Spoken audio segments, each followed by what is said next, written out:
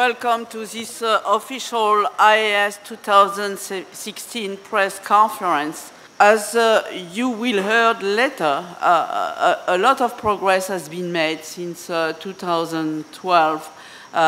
We are making advances in the field, and we have quite a nice roadmap now to move on HIV cure science in the future. Science in HIV/AIDS has brought us a long way, particularly in the arena of treatment, where we now, as we all know, have treatments which, when used appropriately, can actually dramatically prolong the lives of HIV-infected individuals. That's one of the, I think, most important advances we've made in biomedical research in any field. The good thing about it is that after a few years, we have finally got a cohort of very competent and committed scientists who are working in this field. And that's the reason why, as difficult as the scientific problem is, I have confidence that we are going to make progress that is going to be impressive. The first thing is around terminology. So we speak about a cure. I think that's an aspirational goal, to eliminate HIV permanently from someone. We know that's going to be really, really difficult.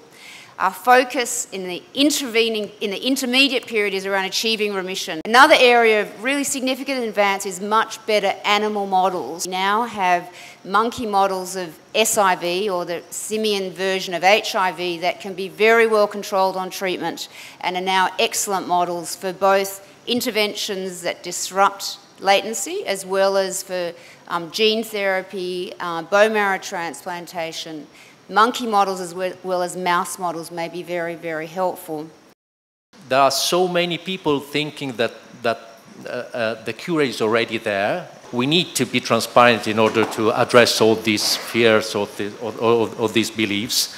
But at the end of it all, it must be collaborative, based on a strong collaboration. This is the most interesting and exciting part of the Towards an HIV Cure initiative, because it brings together any kind of stakeholders. And we know from HIV treatment history that an earlier involvement of all stakeholders is key for the success of the strategy.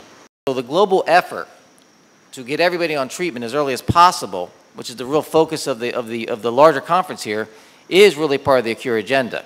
Bit more optimistic that we will be able to ultimately achieve a remission, not a full cure, through this pathway, and that ultimately we will have a combination approach which will work where I live in San Francisco as well as here in Durban.